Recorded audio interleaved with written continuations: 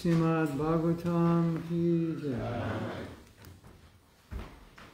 Radha Madhava Kunja Bihari.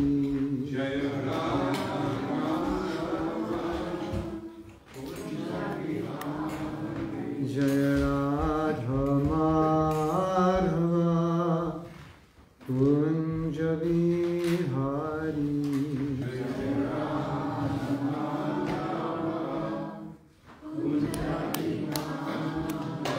Gopijana Bhalava Giridharadhari.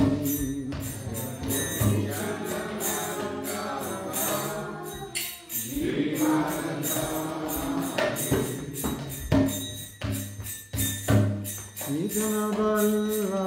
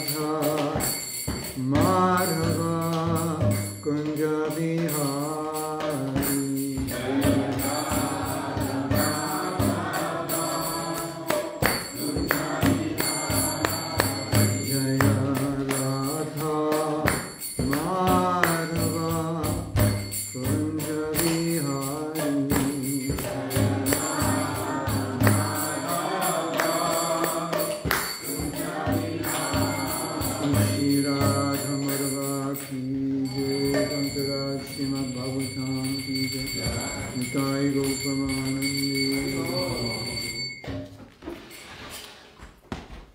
We are reading from Srimad Bhagvatam, Canto 6, Chapter 7. No, that was in London. What are we on? We are Canto 6, Chapter 7, text number 13.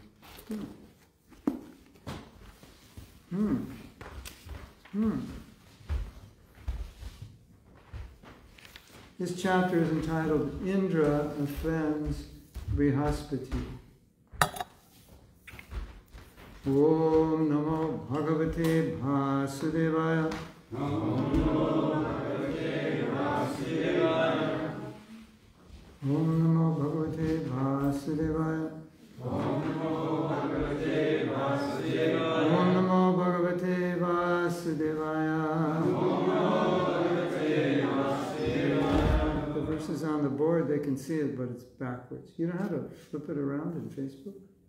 So they don't see everything as a mirror image? Is there a way to do that? Because it's so nice, you can see the verse, but it's backwards. Anyway, this is Canto 6, Chapter 7, Text 13. Ya param. You want to do each word? Okay. Parameshtyam Dishanam Adishtan. Excuse me. Adishtitan Na Kanchana Padyutished Iti Briyor Dharmam Te Na Param Viduhu Ya Parameshtam Dishanam Aditishtam Nakanchana Pradyutished Iti Bhuyor Dharmantena Param Viduhu Ya Parameshtam Dishanam Adhitishtan Nakanchana Pradyutished Iti Bhuyor Dharmantena Param Viduhu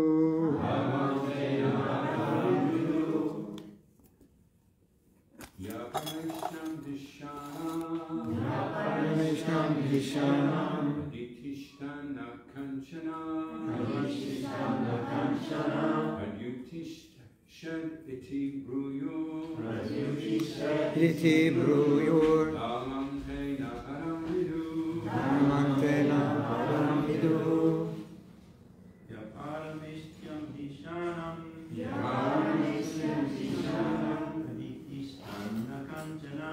Aditishtan Nakanchana Pradyutished Iti Bhuyor Dharmantena Param Viduhu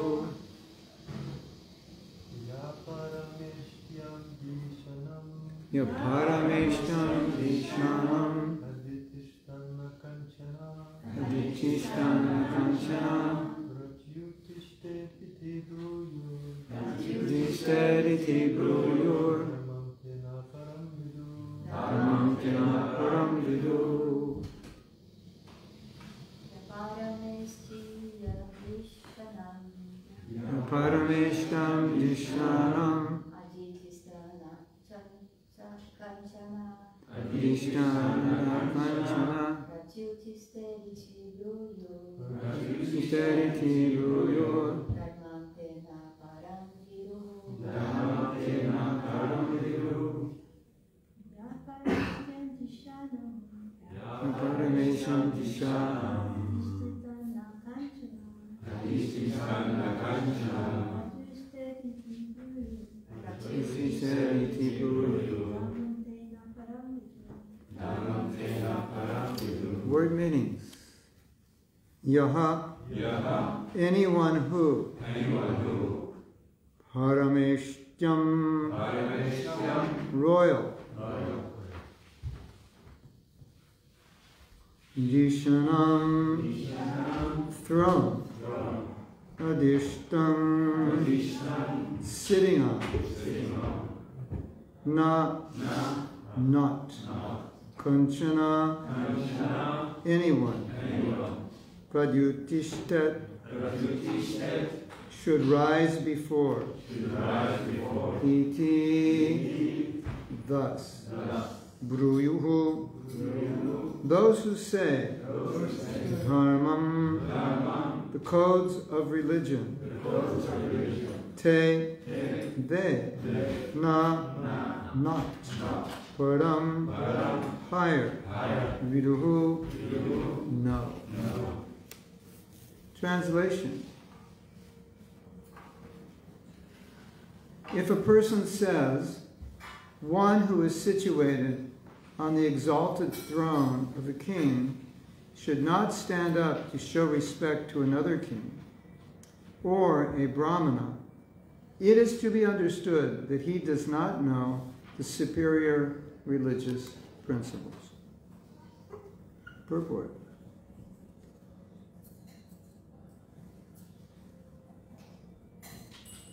Very interesting to see words backwards. Looks like Russian. Sort of. I thought it was in Russian. Hare Krishna. Oh, Vishnu Padaya Krishna Krishna. Namaste Saraswati Devi Gauranga. Srila Vishwanath Chakravarti Thakur says in this regard that when a president or king is sitting on his throne, he does not need to show respect to everyone who comes within his assembly, but he must show respect to superiors, like his spiritual master, brāhmaṇas, and Vaishnavas. There are many examples of how he should act. When Lord Krishna was sitting on his throne, and Narada fortunately entered his assembly, even Lord Krishna immediately stood up with his officers and ministers to offer respectful obeisances to Narada. Narada knew that Krishna is the Supreme Personality of Godhead, and Krishna knew that Narada was his devotee. But although Krishna is the Supreme Lord and Narada is the Lord's devotee, the Lord observed the religious etiquette. Since Narada was a brahmachari, a brāhmaṇa, and an exalted devotee, even Krishna, while acting as a king, offered his respectful obeisances unto Narada. Such is the conduct visible in the Vedic civilization. A civilization in which the people do not know how the representative of Narada and Krishna should be respected, how society should be formed, and how one should advance in Krishna consciousness. A society concerned only with manufacturing new cars and new skyscrapers every year, and then breaking them to pieces and making new ones, may be technologically advanced, but it is not a human civilization. A human civilization is advanced when its people follow the Chaturvarnya system, the system of 4 orders of life. There must be ideal first-class men to act as advisors, second-class men to act as administrators, third-class men to produce food and protect cows, and fourth-class men who obey the 3 higher classes of society. One who does not follow the standard system of society should be considered a 5th-class man. A society without Vedic laws and regulations will not be very helpful to humanity, as stated in this verse. Dharmam te na param vidu. Such a society does not know the aim of life and the highest principles of religion. Srila Prabhupada ki jai. Om Vishnu Padaya Krishna Prasthaya Bhutale. Shrimate Bhakti Vedanta Shaminiti Namane Namaste Saraswati Devi Gauravani Pacharine Navisesa Srimad In Bhagavad Gita, there's a verse. Yashastra Vidhim. The injunctions of Shastra. Yashastra Vidhi. Vidhi means rules and regulations. Yashastra Vidhim Utsrija. Utsrija means to give up. Yashastra Vidhim Utsrija Vartate Kama Karata. One who gives up the injunction of Shastras and acts whimsically. So the connotation is the Shastras are rules by which one should act, human beings should act, and if one doesn't follow those, they're not following because they're acting whimsically. Whimsically means have whatever you feel like, right? What do you feel like right now? I feel like this. Then do it. That's what people want to do, isn't it, more or less? So Krishna is saying it's whimsical action, and nasasiddhim avapnoti. You won't become perfect in your life. nasasukim nasasukam avapnati. Na param, yeah, you can't perfect your life, you won't become happy that way. And so, of course, it's counterintuitive. Who would think that by restricting oneself you'll be happy? We would think doing whatever we want we'll be happy. And, if I have enough money and power to do whatever I want, I'll be really happy. So, here's an example. I'm a king, I'm sitting on the throne, another king comes or another brahmin comes, and I just don't feel like standing up. Why should I? Why should I bow down to anybody? I don't feel like it. And because I don't feel like it, the modern world puts so much value on individual expression and feelings, doesn't it? We see what's going on the last year or two. You have to respect my individual expression. Okay, we don't mind respecting people. But democracy is kind of based on this idea. Let the common denominator of the people rule and determine what is the next standard, what is the next right and wrong. So of course, every generation has their own standard of right and wrong. I'm going to tell you something. You're going to find this really interesting. I don't know about your country, but I assume it's similar. Up until 1923 in America, it was illegal for a man to go to be at the beach without a shirt. Did you know that? They had to wear a shirt. Men had to wear a shirt. It was considered illegal. So you're sitting here in 2022 and you're thinking, that's the stupidest thing I've ever heard. Well, you're devotees. Maybe you don't think it's stupid, but I'm sure the average person would think that's so Victorian, or whatever word you want to use, right?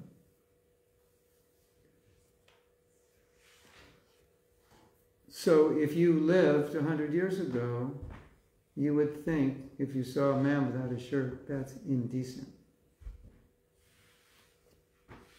You would think like that. Of course, you don't think that now, but you would think like that. Isn't that interesting? So that's the standard. Now we have a different standard.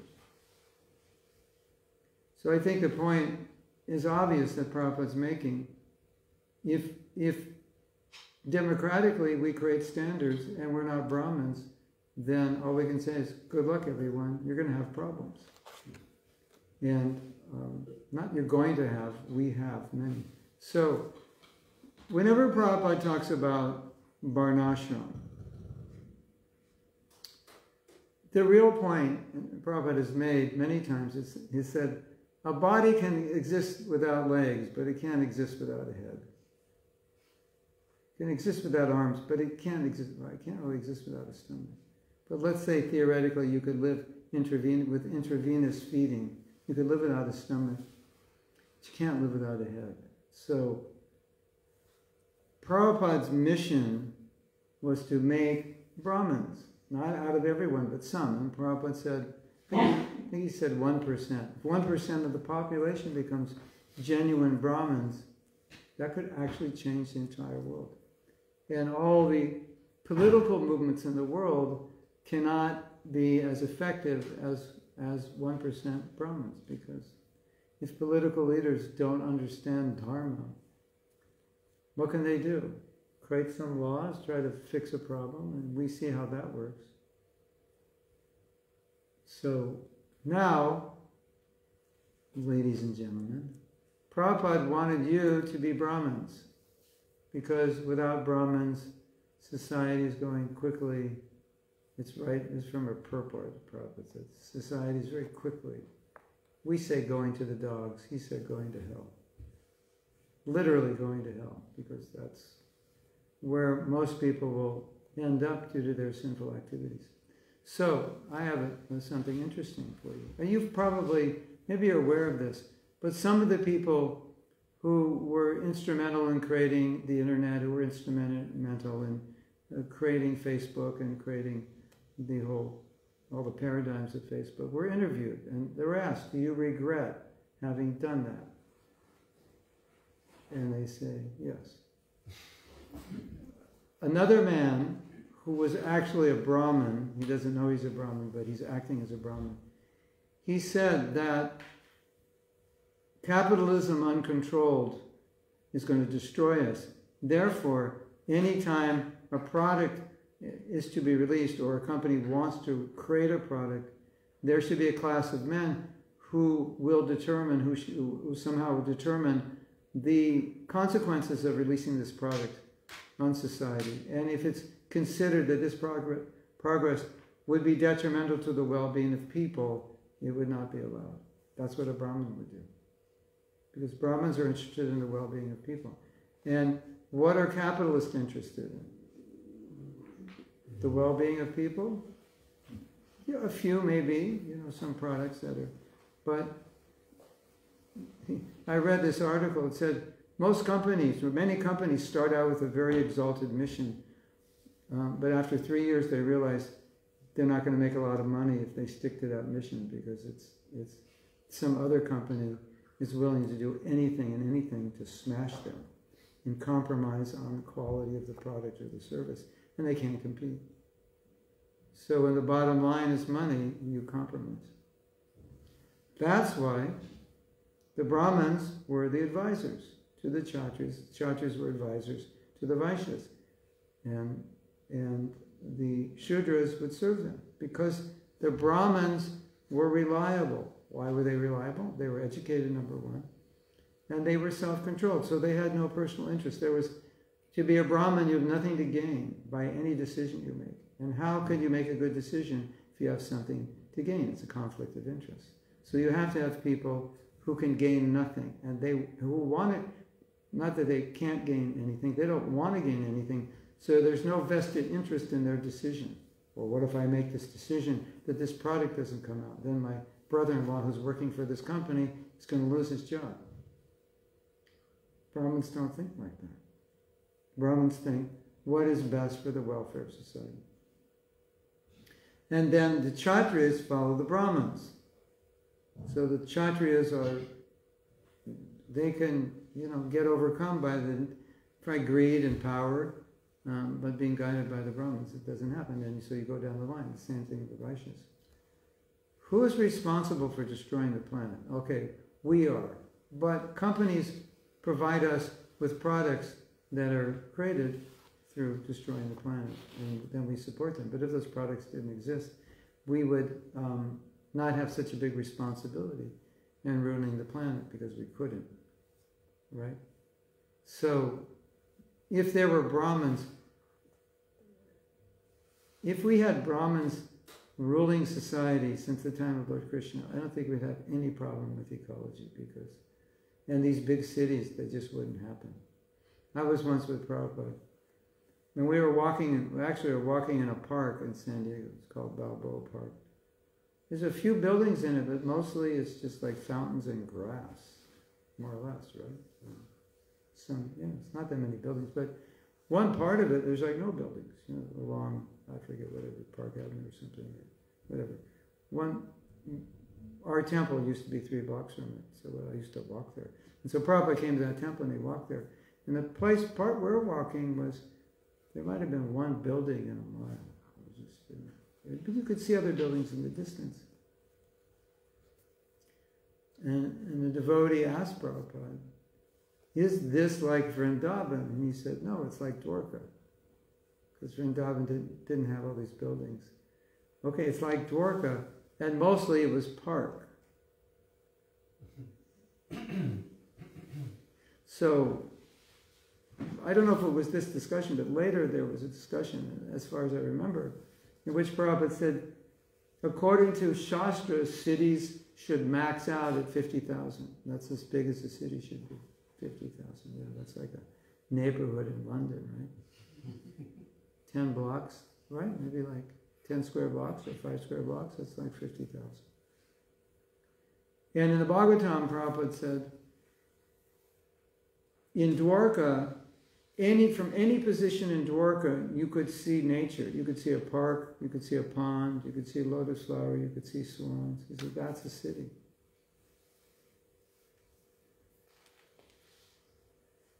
I have a question. Are people in London more depressed than people in Hawaii?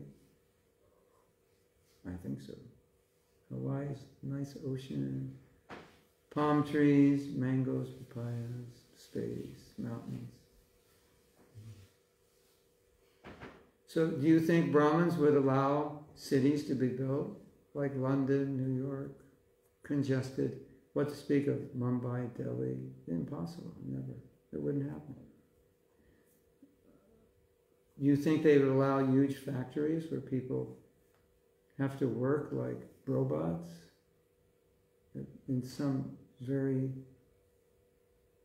unhealthy environment? Of course not, they wouldn't. Because the Brahmins are concerned not only with people's spiritual advancement, they're concerned with people's material welfare, because your material welfare affects your spiritual. You know, if you're working in a very tamasic environment, that's going to have a very bad effect on you. I mean, some of you probably have this experience. You know, you think, well, if I have good sadhana, everything's good. But if your life is, if you're confronting very tamasic situations in your life, you see how that affects you. It disturbs your mind. And it makes it difficult for your spiritual life. So back to the point that Prabhupada understood that if we're going to do anything that's going to benefit the world, we have to create a class of Brahmins. So you know who he was counting on to do that? I'm looking at them right now. He was counting on us. And I know I don't want to put you in anxiety. I guess it's too late, I just did. But it's a burden of love. Prabhupada wanted us to be those people who are concerned about the welfare of others, not obsessed with selfishness. Those people who understand Shastra, who understand etiquette and so forth. So it's a real challenge for us because we weren't raised this way. You know, Prabhupada talks about the first, second, third, fourth, and the fifth. Were you wondering who the fifth is? Any of you wondering who that fifth class is? That's us. Unless you were born in a Varnashram culture, we're the fifth class.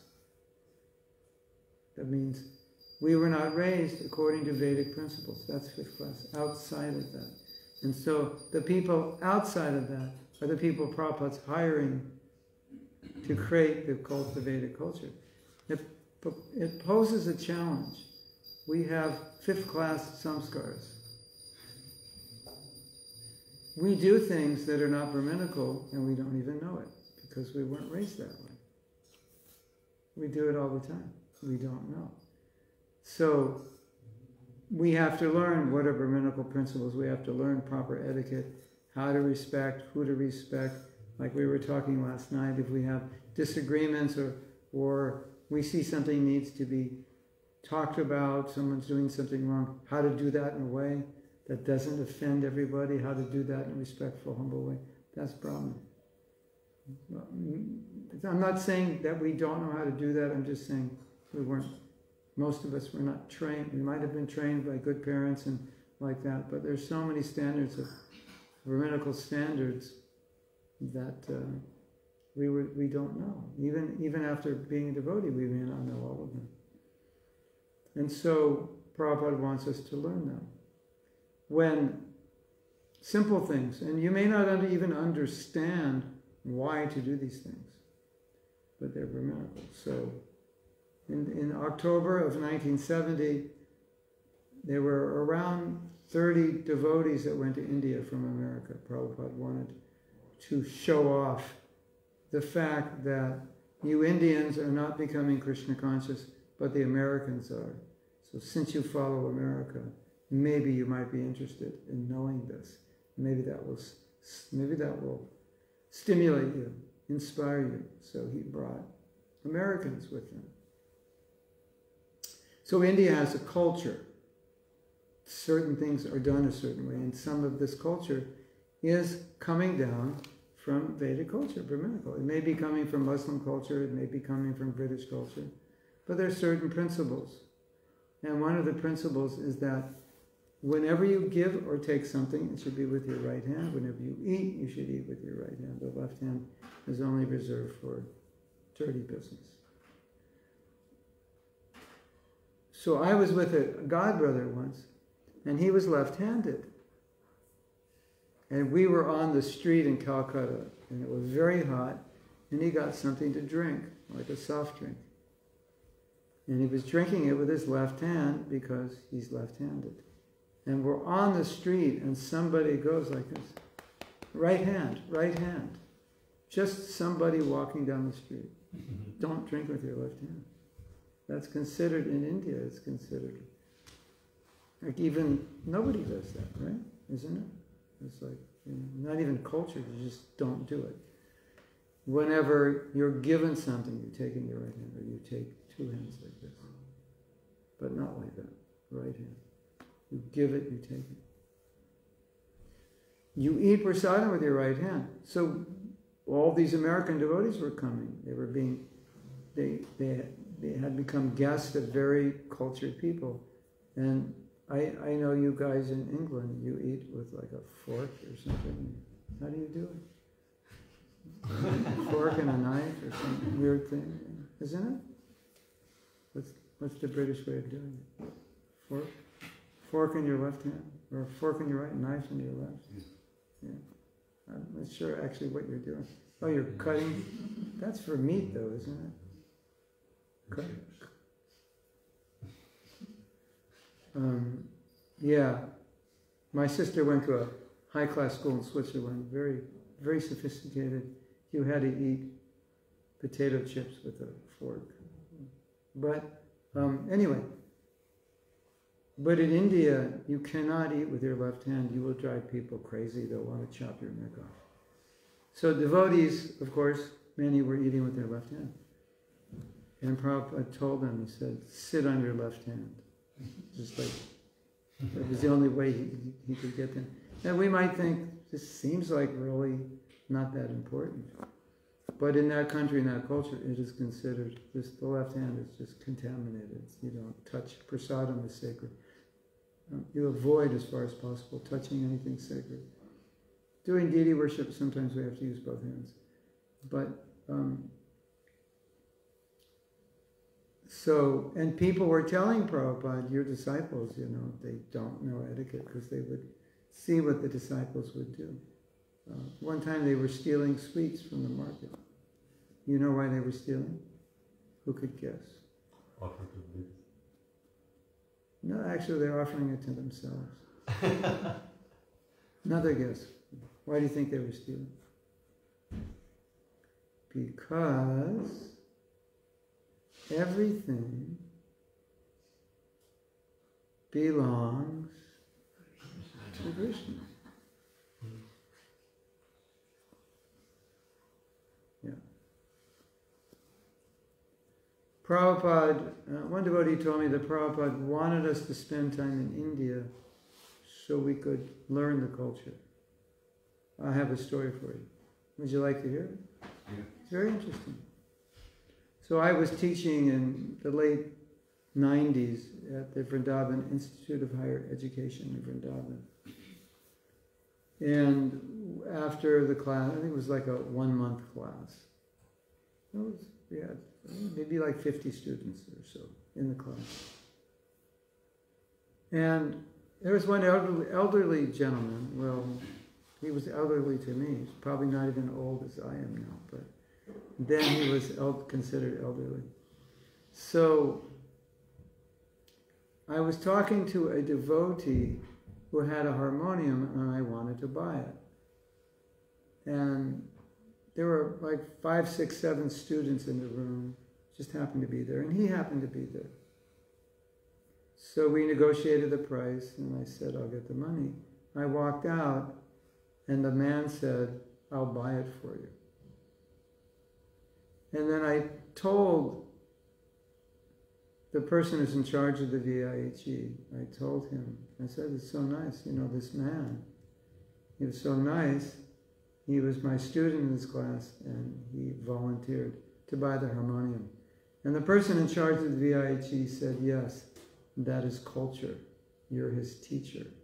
He couldn't allow you to pay for it because you grew dakshina like that.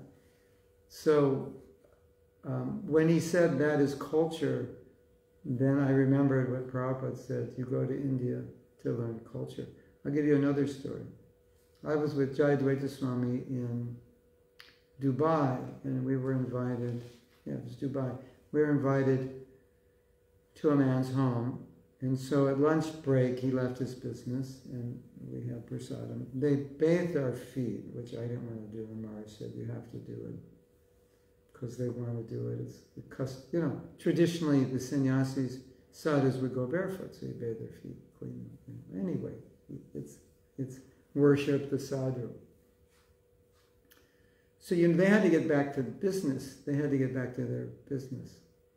And so they said to us, would you like, we had finished eating, we were just talking to them, chit-chatting, and they said, would you like to leave now? And Maharaj said to me, that's the etiquette of saying, I have to get back to work, we need to go. So if that were America, and an American most likely would say, excuse me, Maharaj, I have to get back to work, we're going to have to go now. But because they're Indian and they know etiquette, they say, would you like to leave now? You see? Subtle little difference, and a difference indeed, because you wouldn't want to tell a sadhu what to do. You would want to be respectful and give them the choice of making the decision. And if you're smart like he was, he understands that out of respect for them, we should go because they need to go back to work. So these are little things, but if you see enough of these little things, you start to understand. Something which is very, very Indian and not very Western is sometimes you'll see a guru in India, not necessarily in ISKCON, but it may be also, give a lecture and he's very heavy. And he's telling people, like, what will they tell him? You're fools. You're stupid for doing this. Something like that. Anyone ever seen a lecture like that? And sometimes they're even screaming. So for us in the West, we'd be like, that's it. I'm never going to listen to that guru again. He's, abusing me. But in India, I don't know about today, but at least previously, they would think, I need to hear that. It's coming from a sadhu. What the sadhu says is purifying. So even though he's heavy, thank you, Maharaj, I need to hear that. I'm so attached. You told me I was an attached grihasta, attached to my body, attached to money in my home and kids, and I need to become more renounced. We in the West would say, this is offensive. Or we would use the word abusive. We could, right? We could think that way. But the respect for the sadhu is so high. I'm not saying that, we allow people to abuse us. I'm just saying that in that culture, there's so much respect for a sadhu that even if they do what we think is abusive, they wouldn't take it that way. It's a different kind of culture. The respect is very great. And sometimes the sadhu will speak that way on purpose. He's not angry, but he just feels people need to hear this. Because, sometimes, have you ever been dealing with an attachment and you just or a problem, and you just can't let it go? Like, I had this once. I had this attachment. It was unhealthy, and I couldn't let it go. And one sannyasi, he got so heavy with me. It was like one sentence, but that sentence was so heavy, it completely knocked off that attachment for the rest of my life. It just never came back. And when he said it, it was like, who do you think you are to say that? Don't you have any respect? And it totally destroyed it. So sometimes a sadhu will do that. It's not angry. It's just calculated. Prabhupada would do that sometimes. He'd get angry at someone to make a point. And then after, he was fine. He wasn't angry anymore. Because that person wouldn't understand. Unless he raised his voice. Sometimes it's like that. You don't understand something until someone's a little heavy. So that's also part of the culture. They know the sadhu is doing this not because he's angry or upset, but it's for you. He's trying to make a point, and trying to get it through. You might need it. He can be soft, like a lotus, and he can be hard like a thunderbolt. So, in that culture, in Vedic culture, the Brahmins, the sannyasis, the gurus, were given the utmost respect. And that's why Prabhupada said that even Krishna worshipped Narada, because he wanted to show that. The importance of worshipping the sadhu, respecting the sadhu. Now, let's flip it around, because it's described here that when one is a king, one shouldn't be so proud that one thinks, I don't have to bow to anybody. This is a huge problem, and this is quite common when you're given power, it goes to your head.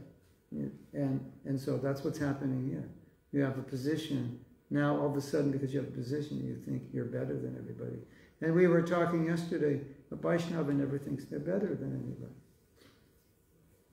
Prabhupada would sometimes say, I am learning from my disciples how to serve my spiritual master, because I see how sincere my disciples are. He's the guru. He's the acharya. He's the only one who spread Krishna consciousness all over the world. And he's saying, I'm learning from my disciples. One time Prabhupada got upset at a devotee. The devotee was like taking pictures constantly, and Prabhupada couldn't focus on what he was doing. He was having a darshan. Click, click, click, click. And he said something that hurt the devotee. And the devotee, he left. And Prabhupada said, what happened to him? And they said, he was upset. Prabhupada said, go find him. They found him, they brought him back, and Prabhupada apologized. So it's not that I'm the guru, whatever I say is perfect. Prabhupada apologized. He realized that it hurt the devotee. So Srila Bhaktisiddhanta Saraswati Thakur said something very beautiful. He said, a pure devotee, no matter what position he's in, no matter how many followers he has, no matter what resources he has, no matter how much he's honored, he never, ever forgets that he's a tiny servant of Krishna. It never goes to his head. It's not possible. For us as conditioned souls, it's very possible, isn't it? It's very possible. So this story is beautiful because it's saying that no matter what position you're in, you should not be in a position where you think, now I don't have to respect Brahmins.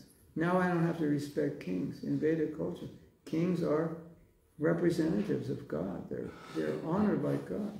Brahmins, gurus are representatives of God. They're honored by God. Now that I'm guru, I don't have to honor anybody. No, it's the opposite. So, if you ever have a position, I can guarantee you there'll be some challenge in which you'll think you are entitled to abuse somebody. I'm not saying you will, but I'm saying there's a tendency that now that I have this position, I'm entitled to deal with you without the utmost respect. It's just the nature of the conditioned soul. That's why they say power corrupts.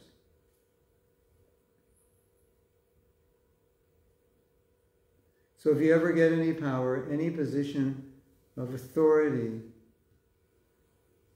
the most important thing is don't ever lose your respect, don't ever lose your humility, don't ever think, because I have this position, I'm better. Srila Bhaktisiddhanta said something similar to what Prabhupada said when they asked him, how many disciples do you have? He had thousands. He said, I have 4 disciples. He had thousands, and he said he had 4. He said, my 4 disciples are my 2 arms and my 2 legs. I tell them what to do, and they do it. He said, other than that, I don't have disciples. I am not master. I am servant. I have thousands of students which I serve. I am not master. They are not disciples. That's how we saw. Isn't that interesting? I am not their master. I don't control them. I am their servant. So even on that level, a pure devotee will never become proud of his opulence, of his position, of his control. Never misuse that control. Never feel that I have the right to treat someone with anything other than the utmost respect. That's the challenge when you get a position. And that's what's being discussed in this verse. Now I'm sitting on the throne, I don't have to respect anybody. Right? It happens when you become wealthy. It happens when you become successful. What have you done in your life? You've done nothing. I've achieved this and that. You are nobody. It's dangerous. It's very dangerous. So at least we understand, we should understand, that if we're advancing in Krishna consciousness, we will not feel that way.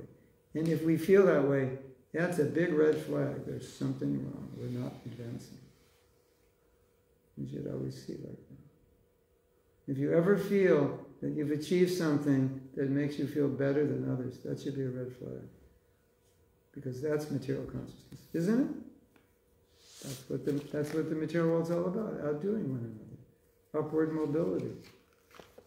You know, you remember that story? Prabhupada was in Japan. They were working with the printers there. The company was called Dynapan. All the early books were, for a certain period of time, the early books were printed there. The first Krishna book was printed there. BTGs were being printed there.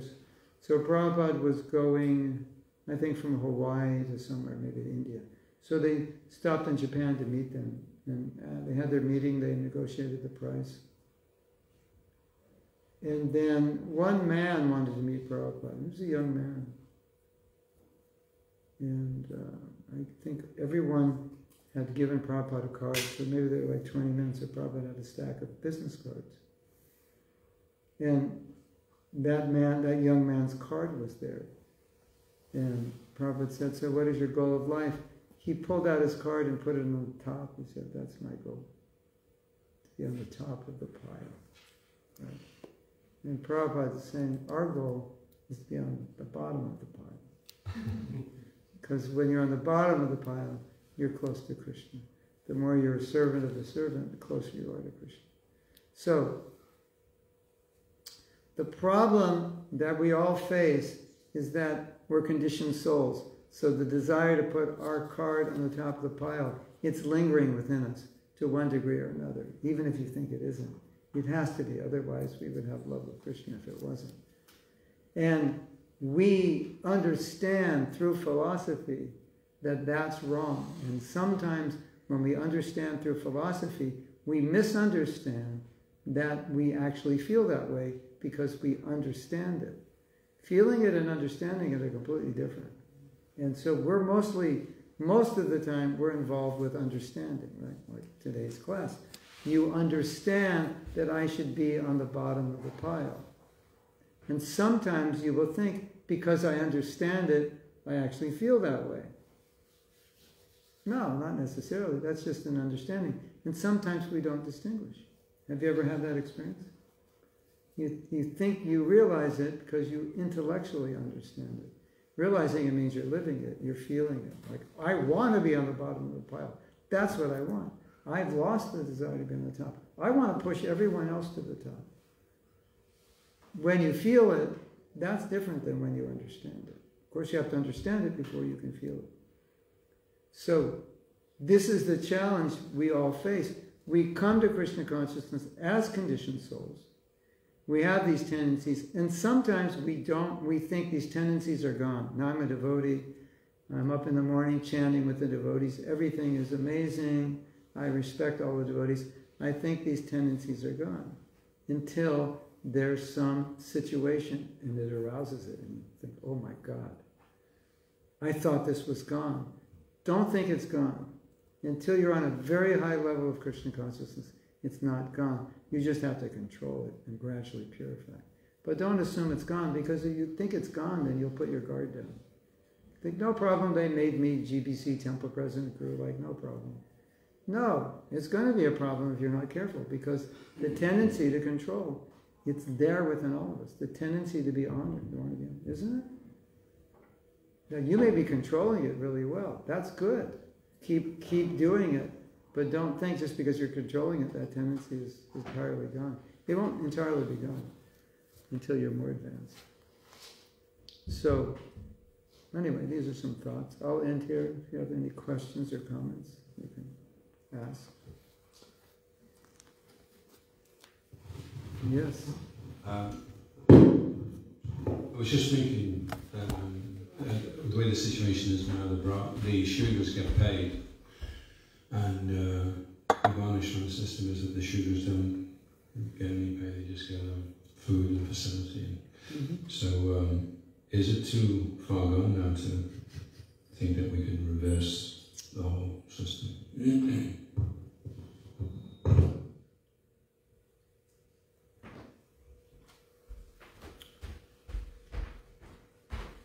It seems, well, Prabhupada's educating us in the system, so it seems that there's a possibility that someday that system may be feasible. Otherwise, I'm not sure why Prabhupada would have asked us to establish it and spend so much time explaining it. But whether that's going to happen or not, we're going to find out. I don't think it's going to happen in a way we could understand, other than maybe some shift in the world where people are looking for alternatives, are convinced that the current alternative does not work.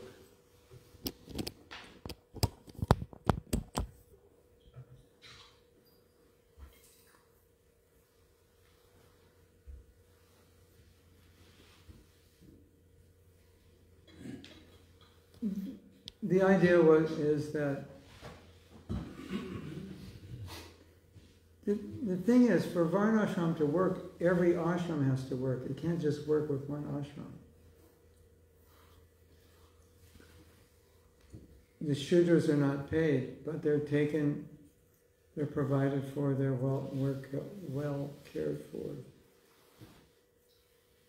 They're not outcast of society, poverty-stricken, with no facility.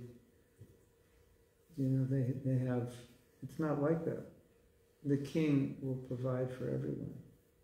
So if you want to say, okay, here's a class of men who are going to work but not get paid, they obviously have to be taken well care of, right? So they can say, okay, I don't need money. The idea was, if you give them money, they'll spend it on beer, basically. I mean, if they're in Scotland. We know that. And so, okay, we're going to do that. We're not going to give the Shudras money, so now the beer companies are going to go out of business, and we'll all get our heads chopped off. In the current scenario, you can't do anything that would destroy business. We'll make meat eating illegal. We'll become meat, the meat of the meat industry, if we do that. So Prabhupada said, this is an interesting point,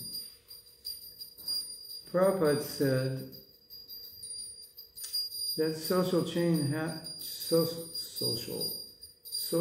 change has to happen from the people, because then the people will demand leaders who will follow the principles they want them to follow. So if the whole world comes to the point where they want to be vegetarian, then they'll vote for leaders who will make laws to restrict the eating of meat. And so it won't be a problem anymore. So the idea is then, if you educate people to the point where people demand change, then they'll vote for different leaders. Like we had in America.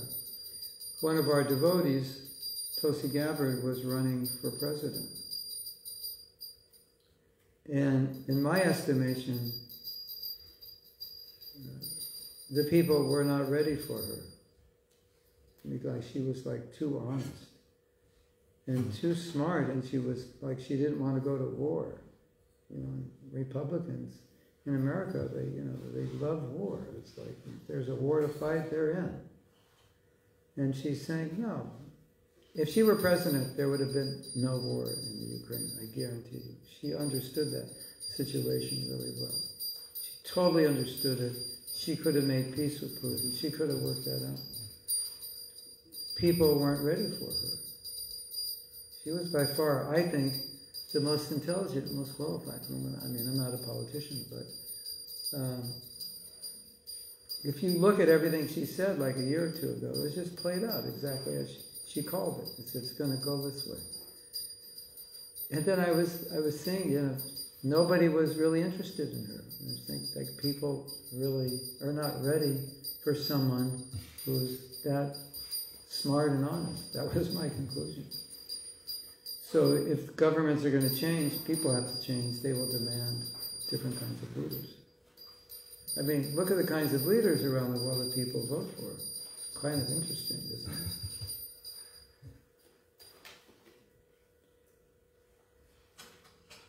It's not, if people are not very intelligent and they vote for you, it's not a compliment. The leaders think, I got so many votes. Yeah, because you're an idiot. And the people, there's a lot of idiots in the country, so that's why you got all the votes. But if you're actually intelligent, you wouldn't have got a lot of votes. They did a joke once when Donald Trump was president. Said, Mr. Trump, your ratings are down. And he said, yeah, the Americans have bad taste. That's the problem. So, they just have bad taste. I'm perfect. No, they have good taste. They have bad taste. They voted for you. That's proof. So, it's not a great honor to win an election if people are Shudra or less. And Bhagavatam says that. I know it sounds kind of heavy and offensive, but who do people want in office? They want someone who can, if the economy is good, they'll vote for him, basically. Right? If I can get you more money for your job, more work, and better health care, you'll vote for me. I don't have to do anything. I could be the biggest debauchee that you've ever seen. If I can do that, you'll vote for me. From what I've seen. I don't know if it's that way in your country. I would assume so. So that was Prabhupada's mood. We will educate society. Through the course of events, things will get worse because society is becoming more degraded. As it gets worse, we're giving the solutions. More and more people will see the solution. They'll want leaders who are more conscious, more spiritually evolved. And then maybe someday, when a devotee runs for office, they'll start voting for them. Now there's a devotee in America who's running for mayor, I believe, of a city in New Jersey. So obviously devotees will get involved in politics more and more. I mean, people don't know they're devotees, but there are cities, like this city here where there's so many vegans. Maybe, it's time for a vegan mayor. Someone who restricts meat consumption. Who knows, whatever.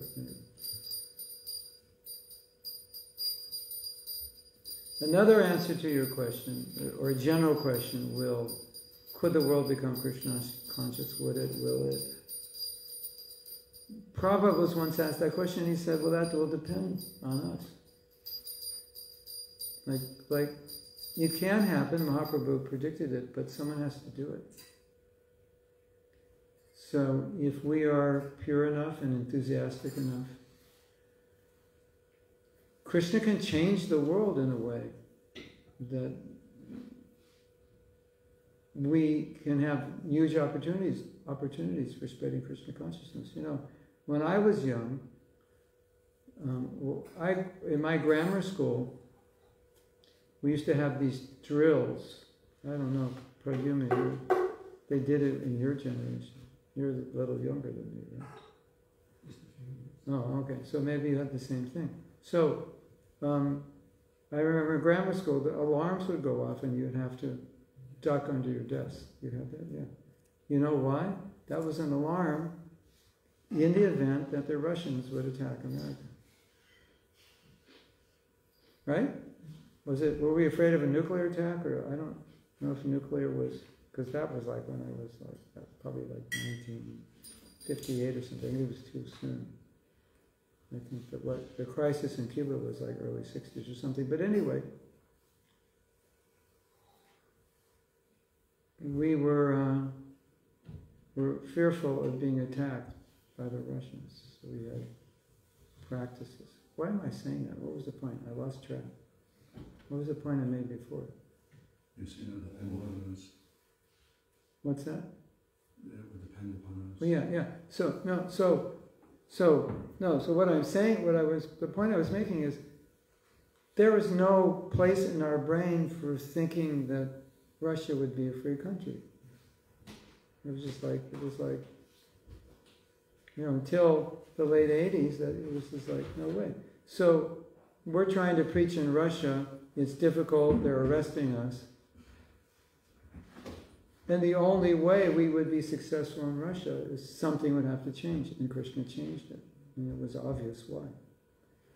So that's just my sense of everything, that if something is going to happen on the major scale of spreading Krishna consciousness, it's probably going to be a combination of devotees, purity, enthusiasm, and world and social changes in the world that make it to the point where maybe people are just frustrated with governments, frustrated with what's going on, and all of a sudden eco-village, like people are starting, I'm moving out of the city, I need an eco-village. Maybe it'll come to a point where half the city wants to live in an eco-village 10 years from now. You don't know. And you're sitting here and you had no idea. And you go, we should have built skyscraper apartments here because thousands of people want to come. Or we should have built 1,000 huts. Anyway, I wouldn't, things like that can happen. And we're supposed to be ahead of the 8 ball so we know what the trends are. So when they happen, we're ready for it. And that could happen. I mean, Prabhupada said it would at some point. Once Prabhupada was in Atlanta, Georgia, and they were walking in a park and you could see the skyline of downtown. He said someday the city will be empty. It'll just be full of criminals and everyone will leave. And everybody said, when, Prabhupada, in 1,000 years? He said, no, in your lifetime. So, social upheaval can make differences. So, and then there's another story. 1975, Prabhupada was on a morning walk, and he said, there's going to be World War III. Kind of a shocker, right? Could you imagine? Prabhupada was here, he went on a morning walk, and I'm sitting in class telling you what Prabhupada said.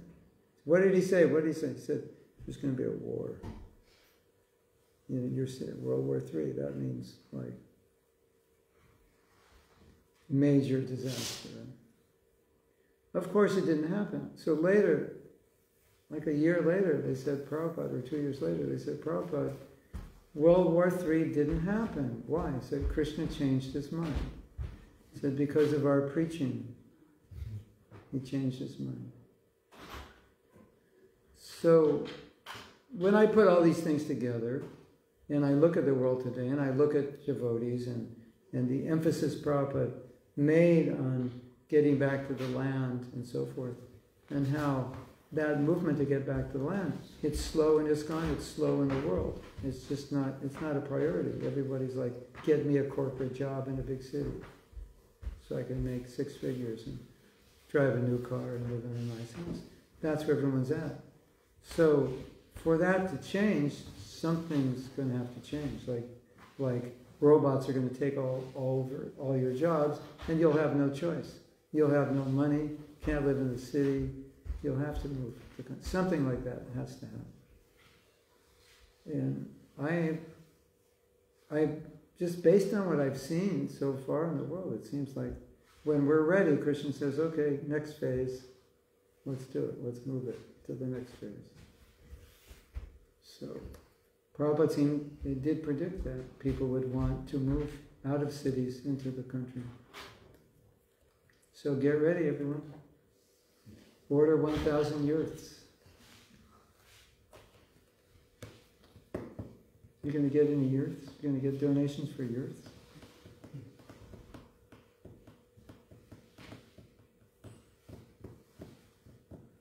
Yes. Actually, in Prabhupada memories, Rameshwara Prabhu, he quoted Prabhupada that at one point millions of people will come to our farms. Yeah. Yeah. So when Prabhupada quoted those things, as far as I understand from studying all these quotes, is that like it's kind of like this is what could happen. This could be the scenario. If the world goes in a certain direction where there's less and less food, less and less water, there's disastrous war. Prabhupada said there must be war, they'll use those bombs. If it goes in that direction, then yeah, they have no choice. And we have to be ready. So let's get ready. And if it doesn't happen, we're ready for whenever it does. And if it does, we're ready. Yeah. You know, I often think, I could be wrong, but I often think, well, if we're not ready, it's not going to happen. So, you know, if every farm in ISKCON, you know, people come by the millions, so every farm in ISKCON had room for 100,000 people, then Krishna would go, okay, it's time for World War III now because we're ready. You know, and it's time for a famine because we're ready. We have the food, we have this. So it often works like that. Like when you're ready, Krishna makes facility. You know? You may have that experience here. People are coming here to live because you made facility. Because the community is more inviting and it's growing. When Pradyumna and I were in San Diego, we had a Bhakta program. And I remember people were coming from all over the United States to become devotees, and they could have joined any temple. But we had one of the best programs. I think at one point we had the best training program. So Krishna just sent them. And I would ask them, I'd say, why did you come to this temple in San Diego, California? And they said, well, I went through BTG, and it looked like a nice temple. No, that was Super Soul, telling them, this temple has a training program, you should go there. So, I don't know if I told you how the program started, but the program started with one of our godbrothers, Danavir, now Maharaj, and he started the program in Los Angeles because many people were coming to the temple, but there was no one to really take care of guests and have a training program if they wanted to stay, and there was no program for guests to stay a weekend. So he started that program, and gradually he figured out how it should work. And when he figured out a system, then he came to San Diego, and we wanted to do the program. So the first thing he said is move all the brahmacharis out of the ashram and move them. So they moved next door into a building. I don't know what we're using that for, next door house, but anyway, they moved them all out, and he said put in bunk beds, buy dhotis, so whatever, how many bunk beds there were, like maybe 12 or something. I think there were 3 rooms, 12. 16, yeah. Oh, yeah, one of the rooms was empty, but then we put in book rooms. And then we made an attic into it. And he said, so for every bed, 2 dhotis, 2 kurtas, toothbrush, 2 pairs of underwear. What are you talking about? They spend all this money, kick all the brahmacharis out. And he goes, no, you have to do this. You just watch. And so we did it. And so, the first month it was really weird. It's like you kicked all the brahmacharis out in this big ashram and there's nobody in there. And stockpiles of towels, dhotis, toothbrushes, toothpaste, soap. And then gradually they started coming. And so, that was such a beautiful lesson. Make the facility, be able to take care of people, and Krishna will send them. And they, most of them were not from San Diego, as I remember, or at least half of them, right? As I remember, were not locals. They came from somewhere, or at least many of them. And I think I don't know if you felt like this, Pradyumna, but I felt like there were some people who were ready to become devotees that Krishna said, not yet.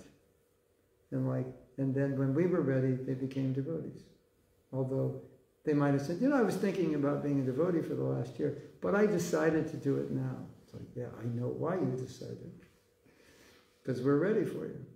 So I think that's important in saying the world, will people come by millions to our farms? Well, what if they did? Where would you put them? Maybe we should make a plan. Maybe you should buy 1 million yurts. You have room for 1 million. Lots to do. You have to build tree houses, caves. Yeah. But I want to say something in this regards. Prabhupada's vision of spreading Krishna consciousness wasn't make a few devotees. It was like massively change society. That's what he was thinking. So when he's saying millions will come, another way of saying it, get ready because we want millions to come. You could see it like that. That's our goal. And let's provide a better life for people. And it also means not everyone's going to be a devotee, but they'll be part of the society, part of the culture. Yes, you had another question? Just to add that it seems like it doesn't require war anymore, because the war is already there to some extent. And if you just get the farm together, it's very attractive. People will start coming, maybe not by millions, but could be by hundreds actually. They're looking for community. Yeah. Krishna will send. Krishna will send. That's the point. And I think that was also, maybe indirectly, the point of last night's class. When you create an environment in which people feel comfortable, they feel satisfied, they feel cared for, they don't feel judged or put down, then Krishna says, yes, this is the place. I'm going to bring more people here because they'll be treated properly. They'll be taken care of. Right? You agree? Yeah. So that, I think I was telling you on the way here that the most important, that in my mind is the most important thing to do for spreading Krishna consciousness, is create the environment. Because no matter how great you are, or great your books are, great your public kirtan is, when they come here, Prabhupada wanted them to see this is Krishna consciousness in action. He wanted us, like Prabhupada said, the book just tells you what it's like, but here we show you what it's like. You get to see it, and that's more powerful. Prabhupada started this village, Gita Nagari, and his idea with Gita Nagari was we will show the Gita in action. Come here, you'll see it in action. Because if you can't see it in action, how can you believe it actually works? Right? If you've been a devotee for 20 years, and you're not happy, and you're not satisfied, and you're not becoming purified, what is somebody going to think who's new? Like, why would I waste my time? After 20 years, you're still a mess. Right?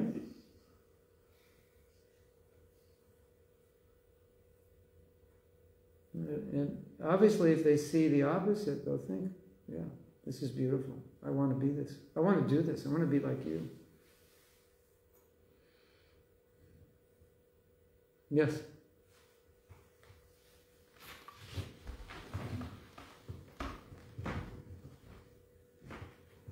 Hare Krishna, thank you. I'm wondering, what are some practical things that we can do as a community to come together in order to create this sort of culture? I think you need to come together and talk about that very question, how we can do it. We had an exercise here, maybe we should do it again. We had an exercise here a few years ago. And the question was, what experience do we want people to have when they come here? So those things I listed, like to feel accepted, to feel appreciated, not to be judged, to feel that here's a place of learning, a place of support spiritually, and so forth. And how do we create that environment and culture so that everyone experiences that? And that I think, even though we did the exercise, obviously you have to monitor it and say, okay, this is what we decided we wanted. How are we doing on a scale of 1 to 10? Maybe you can revisit that list of things we try to create. And I think it's also good to be conscious of what we don't want to create, because we need to monitor that also. People are, maybe someone's feeling discriminated against, and so how can we prevent that? How can we help that? What can we do?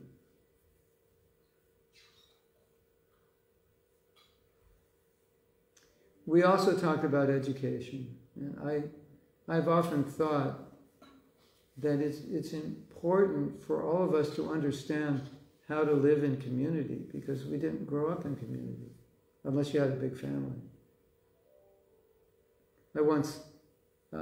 I brought a friend over to my house. It was in Mayapur. I just met him. He's a god brother from America. And I was like, come over for breakfast. I didn't tell my wife, and my wife was doing puja. And my wife loves to take care of guests like they're kings. And she saw him come in while she was doing puja, and she was upset because she was thinking, I can't take care of him now. And she kind of said something like off the top of her mind, like, why did you bring him now? And I said, oh, Prabhu, I'm sorry, I'll make something for you. And he just started laughing. I have 3 sisters, I'm used to this. So if you're not used to living in an environment, a community, big family, there are things that would be helpful to learn. To like, number 1, everybody's not perfect. Have you noticed that yet? Yeah. Even though we're devotees, we do have some little flaws here and there. How do we deal with that? There will be mistakes made. How do we deal with them? How do you process that internally? How do you relate to the people who make the mistake? You can relate in a very vicious way, in a very Tamasic way, which could be very destructive when you see an imperfection, when you see a problem. So I think these things are really important. You're joining a community, so how do we deal within a community in a harmonious way? It takes some skills that maybe we don't have, that we need to learn. I mean, I just had 1 sister, so I didn't have a big family. And pretty much I was independent. I didn't really have to deal with anybody. But then I become a devotee, and I'm like sleeping in a room with 25 other men, wall to wall, head to head. And we shared our own clothes. We didn't even have our own clothes. We shared them. So whatever came back from the laundry, we just took. First come, first serve. We're hippies, commune. It all belongs to everybody. But it's a different paradigm than having your own room and all your own possessions. So things like that can be helpful. What does it mean to be a contributing member of a community? How to be positive, make positive contributions. If there are problems, how do you deal with it? How to take feedback? Wow, that's a big one. Do you like getting feedback? Do you like being told you did something wrong? Most of us don't. We like being told we did something right. But on occasion, maybe you'll do something that hurts somebody, and someone has to tell you you did it. And, the natural conditioned response is to defend yourself. Isn't it? We need to be able to learn how to take feedback. So often, devotees will make mistakes and you can't explain it to them. They won't listen. Or we disagree and we don't listen to one another. Have you ever seen that? Where we disagree and we won't try to understand the other person. We only want them to understand us. Have you ever done that before? But Prabhu, you don't understand. Blah, blah, blah, blah, blah, blah, blah. No, you don't understand. Blah, blah, blah, blah, blah, blah. I don't care what you said. You're wrong. Blah, blah, I'm right. Blah, blah, blah, blah. You can't have a harmonious community if you don't have the skills of, okay, I understand what you're saying. You mean this. You feel this way. Okay, I understand. Acknowledging. So I would highly suggest developing these kinds of skills. Ability to take feedback, ability to listen, the ability to sort out conflicts. It's essential. Then you'll have an amazing community. And going through training and courses which show you how to do this. So now you have skills. When I go up to you and say, you know, you shouldn't have done that, and you're about to have a nervous breakdown and start crying and hide in your room for 3 days, you have skills now how to deal with it. And then you go, thank you for that. That's really helpful. I'm going to work on that. I appreciate it. And you'll appreciate the person who gave it to you, rather than condemning them and making you feel like, I don't want to be here anymore. Right?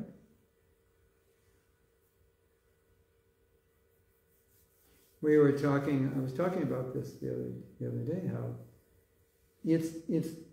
it's not normal for people to be empathic. It's normal for people to fight for what they believe is right. No, you don't understand. What you're saying is wrong. No, it's like this. That's normal, isn't it? And I have the shloka to prove it, and I have the purport. Plus, I'm older than you, and I've got more degrees than you. So just be quiet. You don't know anything. That's human nature. You know.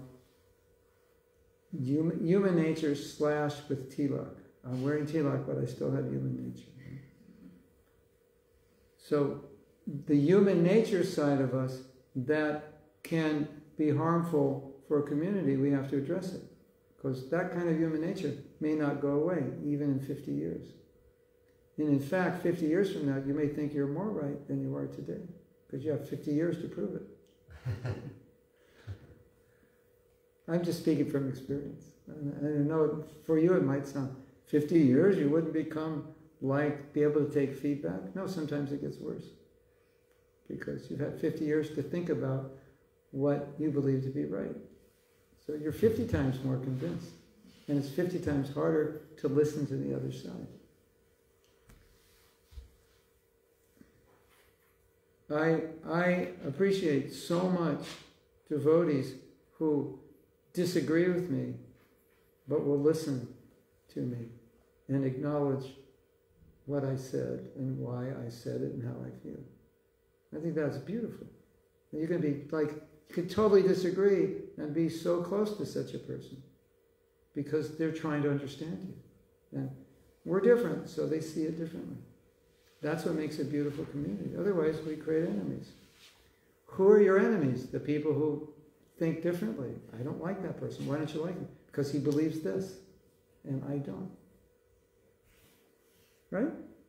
You ever not like someone just simply because they believe something different from you?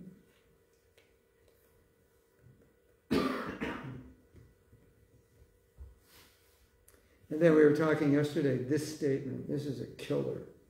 I just don't understand how you could believe that. That is an admission that you have no empathy. When you say, I cannot understand how anyone could believe this, it means you lack empathy 100%. Because if you had empathy, you would never say it. You would say, I understand why someone believes that, I just don't believe it. That's what you would say. So if you ever catch yourself saying, I just don't understand why he would believe it, she would believe it, why anyone would believe it,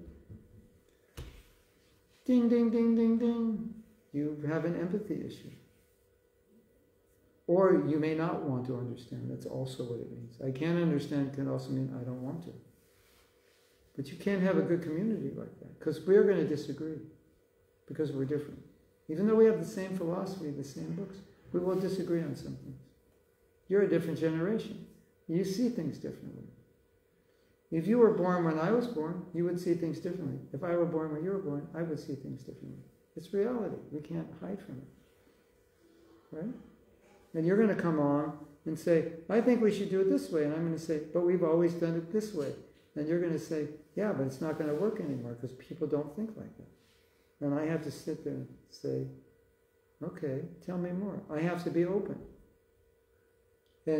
Or I have to explain why it's not going to work, and you have to be open. And say, well, there's a higher principle here. And you have so that's what makes a community. Right? So I think any training that you can do that can help you be more empathetic, more cooperative, learn how to take feedback, learn how to give feedback with, really compassionately, that just help tremendously. Because most people don't naturally do this. Do they? I mean, in corporate world, people get trained to do this because your company is going to go bottom up. If you've got leaders that are autocratic like this, everyone will leave. They'll all quit. He'll drive them crazy. So, yeah. Is that all right? Or is that too much to work on? Yeah, thank you. I'm wondering, when you say we should meet up to discuss these things, is this like a one-off or a regular thing that we can do? As often as needed until... It's nice to meet and discuss, and it's nice to monitor how things are going. You know, what do they say? Things... What is their saying? Pradyum, you know, things that get measured, get improved or something, or things, something like that. You know, well, this is what we want to do, let's measure it. How's it going? And what's beautiful about it is it sets a very sattvic mood. And if someone is really not inclined to sattvic mood, they won't like it. And maybe they're not the right person for the community. They won't fit in. Because they won't take feedback, and they won't know how to complain in a sattvic way. That creates harmony. They'll complain and create disharmony. So it also helps in people identifying if this is their community or not. Because we have certain standards. This is how we do it. If you have a problem, you don't talk behind someone's back. You go to them and respectfully discuss it.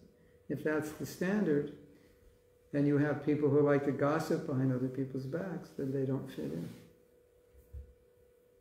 So it also helps in understanding who would fit in a community like this and who wouldn't. I mean, hopefully everybody would, but occasionally someone won't. And I think it will be clear that they just can't do this. They can't be empathetic, and it doesn't work because we're all trying to be empathetic. Or they can't take feedback, and we need to be able to correct one another.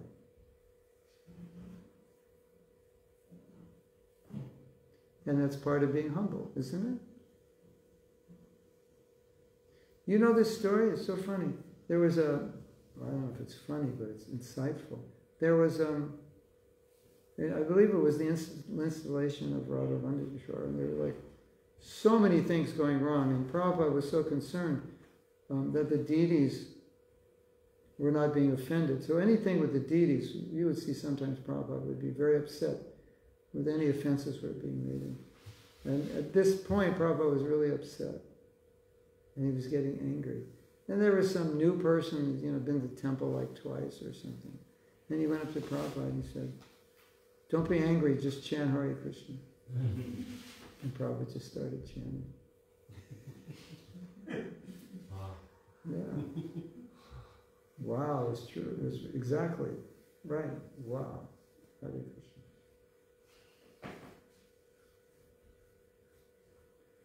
Should we stop now, or if I go further, will I get myself in trouble? Or is it too late? I'm already in trouble. I'm not saying these things specifically pointed to any particular community. It's just general. I'm not pointing out those. You have this specific problem. That's what I'm saying. These are just principles that I see. If you don't have these, so many problems will come as a byproduct. And all this energy you could be putting into proactively to train yourself, you're going to be putting into solving problems. But they'll keep coming up because if you don't have these skills, then the problems will keep coming up. I'm not understood. People are dealing with me in a way that's discouraging me and so forth. So I think we need these things. I know a lot of people who agree with me. And they're mostly people who train in these areas, who are devotees, who see that although we're good devotees, we're conditioned souls, and we may not carry everything necessary to create the best relationships. And you can be a great devotee and have bad relationships, although it seems like a contradiction, but maybe you never had a good relationship in your life. And so that's just your nature, and you need to learn how to do it. Or maybe you had bad relationships, and now you don't want any relationships. Because figure they're just going to be bad and I'll suffer like I did before. So we need to deal with these things, right? I mean, anyone who's been married, they understand this. Like, nobody's prepared for marriage. You have no idea what it's going to be like. And that's why you have marriage counseling, and it makes it so much easier, because then you know what to do. It's like, otherwise, it's like you're put in the pilot seat of an airplane, and you have no idea what to do. Well, I can drive a truck. I should be able to fly an airplane. No. So you know, I have so many friends, I can get married. I know how to do it. No, you don't. You need to learn. It's just different. So you can be a good devotee and not know. It doesn't mean you'll know. I mean, you would think you would, but it's not true. Right? Have you seen that? Some of the best devotees do not have the best marriages. It's not necessarily, they don't necessarily go together, although you would think they would, but they don't necessarily. It's just a reality. Hare Krishna. Is that enough? Should we take breakfast or what? We want more? Well, if anyone has a comment or question, we can continue, but if not, then... I just wanted to make a comment. Yeah, please. That was, you were saying in the past that sometimes the devotee has been the same way for 50 years. And is it a healthy sign that a devotee changes his story? So he says, an event takes place, and he gives a very accurate analysis of what took place. But should it not be a healthy sign that, 10 years later, he refers back to the same incident, but the story is totally changed. He has a totally different perspective, although it's all the same facts. A positive perspective, or a healthy perspective. Yeah, hopefully. A better way to understand it and deal with it. Yeah. But even if whatever happened was perhaps unjust, unfair, and very difficult for that devotee. But if we're growing, we will learn to work through it in a way that we come out better and stronger. Hopefully. If something bad happens to you, then you should think, well, it's just the opportunity for me to work through a problem in a way that I'll come out the other end better. And next time it happens, I'm not going to react in the same way. There was a fairy tale story of an angel and a little boy. And the angel told the little boy, every life you have an opportunity to develop divine qualities. What quality would you like to develop in this life? The boy said, in this life, I would like to develop forgiveness. So the angel said, okay, so what we're going to do is, I'm going to come back in another form and I will be your enemy. And the boy was shocked. He said, why would you do that? He said, well, if you don't have an enemy, how can you learn to forgive? So if, we all have to learn tolerance, right? So, okay, you want to learn tolerance? Okay, if you do, I'll get somebody to go and bother you today and harass you, like sit next to you and say, can I have all your prasadam? Can I have your sweets? And could you move over? I need to bang you with your elbows. You need something to tolerate to practice tolerance. You need someone to do something to hurt you to practice forgiveness. So if you understand this, then when these things happen, you'll think, okay, Krishna, I know what you're doing. You're giving me opportunity here. Because if I don't have the opportunity, I won't learn it. And you don't want to pass up this opportunity to go through this situation and come out bitter and feel like a victim and hate everybody and everything. That would be the biggest loss. When you could learn how to go through it, come out the other end. Like Adhoksha just saying, with a story Not that I am a victim and the world's crashing on me, but I'm a stronger person. I've become more understanding of why this happened, more accepting, perhaps more compassionate towards the people who hurt me, and understanding why they did that and that they're not bad people and so forth. Otherwise, you get trapped. In your whole life, you'll have this story. I was victimized. You'll go to your grave. We'll put it on your gravestone. I was a victim. I was hurt. Why would you want to do that? Doesn't make sense. Does it? Unless you don't like yourself, yeah. If you don't like yourself, do it, because that's a really good way to harm yourself. Hare Krishna. And we are very good at harming ourselves. That's a fact. Nobody can harm you like you. That's a good t-shirt, isn't it? Nobody can harm you like you. Make that t-shirt. Chaitanya does it. Make it right now. If we have an artist, they could just make one-offs, right? Oh, she's just going to make one-offs for you. Okay, anything else? Story. It's all about your story. Read the Bhagavatam. You'll get a new view on life. Different, Ambarish Maharaj. Severely offended by Durvasa. Offended in a way no one of us will ever be offended like that. What was his reaction? Did he go to court? Did he retaliate? No, because he's a pure devotee.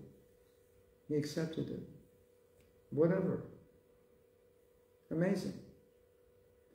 Difficult to imitate, but it's there. It's an example.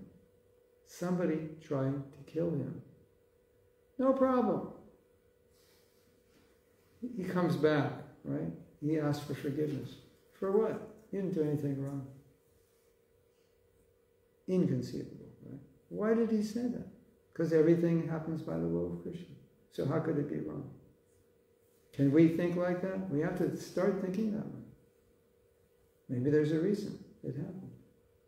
Maybe it's something I'm supposed to learn. And I'm so stubborn, I just complain the rest of my life and I don't learn anything. That's unfortunate, isn't it? And Krishna sometimes arranges situations for us to learn. And he will do things that are very upsetting for us. Because it's the only way we can learn. And if we miss the opportunity, what a misfortune that is. Hare Krishna. Krishna's giving you tough love. Take it, and you'll be able to go through life in a very easy way because you know how to navigate difficulty. Wouldn't it be great when you get feedback? Your immediate response is, "Thank you for that. I appreciate it so much." Wouldn't that be nice? If that's your initial response, or you're going through a difficulty and say, "I'm trying to learn the lesson here." You're not blaming anybody. You're just looking, what's the lesson? Wouldn't that be a better way to live? Isn't that the kind of community we want? Isn't that the way we want to train ourselves? No one would blame anybody. We'd all be learning. That would be amazing. And that's Krishna consciousness. And that's why I like to teach these things, because it is Krishna consciousness. It's like, we have this like Krishna conscious theory, and we miss the Krishna consciousness when you bring it down to the rubber hitting the road. This is rubber hitting the road. Oh, it's such a nice story of Ambarish Maharaj, and he was so forgiving. Yeah, but what about you? I have a whole list of people I hate. So why do you think that's what's so nice about the story? Oh, it just feels good to read it. It's purifying to read the Bhagavatam. No. There's another level we have to take the story to. That's into our life right now. When something happens, and it wasn't nice, think of Ambarish Maharaj. How did he react? And how are you reacting? Is there a difference? Can you be more like him? How to be more like him? How to think? Everything happens for a reason. Everything is a karmic reaction or Krishna's arrangement. Has something happened to you that you didn't think was a karmic reaction, but it was someone else's fault? You didn't think it was Krishna's arrangement, it was someone else's fault? Of course. that's how we become our own enemies. We don't blame ourselves, we blame the other person. Okay, the person did something wrong, but how does karma play out? Did I have nothing to do with it? Well, according to Bhagavatam, I did.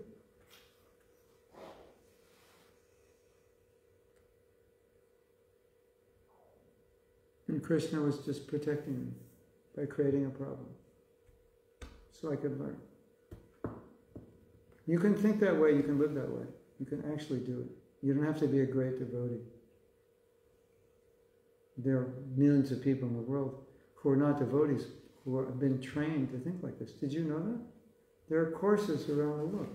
They're not Krishna conscious per se, but they teach people these things. And your average person on the street often is better able to deal with these things than devotees. I've seen it because I've been to these courses. And it's really weird to see somebody going through a difficulty better than a devotee. And you know why? Because they've taken this philosophy of karma and they've brought it down in a practical way so that you can work through it step by step and you can actually see the lessons in it. You're taught to see the lessons. But if it's just a philosophy, you can say, yeah, it's karma, action, reaction, and then you don't see the lessons in your own life. And then you don't avail yourself of it. So, ladies and gentlemen, Krishna consciousness is practical, but you have to bring it down to the practical level. Otherwise, we have devotees who know the philosophy who are acting like they don't know the philosophy. Have you seen that before? That's the theoretical level. They know the philosophy, but they're acting exactly in the opposite way. You have to bring it down. What does this look like in real life? Am I acting in a way that's in alignment with our philosophy? Somebody took my shoes, I'm ready to kill somebody. Those are expensive shoes. Where is it? I get my knife out, Well, that's what you used to do before you were a devotee. You don't do it now. Right? You learn how to deal with it. That's what it means. Right? Hare Krishna. I hope.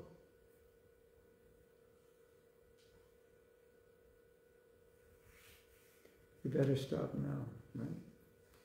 I think that's enough for one class, right? Thank you very much for listening. I hope you learned something. Hare Krishna. Srila Prabhupada ki jai. Om Brahmanandi. Hare Hare. Blessings to the audience. Grace Mahatma Prabhu ki jai. Srila Prabhupada ki jai. Jai Go Brahmanandi. Gaur Bhakta Vrinda ki jai. Hare Krishna. Hare Krishna. Our gratitude to Mahatma Prabhu for this wonderful lecture. And we'll be back here at the temple room at 11 a.m. To the next session that is called Living the Wisdom of Bhakti, which is based on Mahatma Prabhu. We already started that section. I think we already started that class. Yes, it has been happening for the last couple of days now. And we kind of selected 4 topics, and some of them were already, I think, gone through. So it was letting go of resentment, the challenges of sexual purity, cooperation strategies, amending yourself instead of fault finding others. So we could focus more on cooperation strategies, the challenges of sexual purity, because you kind of spoke about resentment and fault finding to some extent. Yeah. Okay.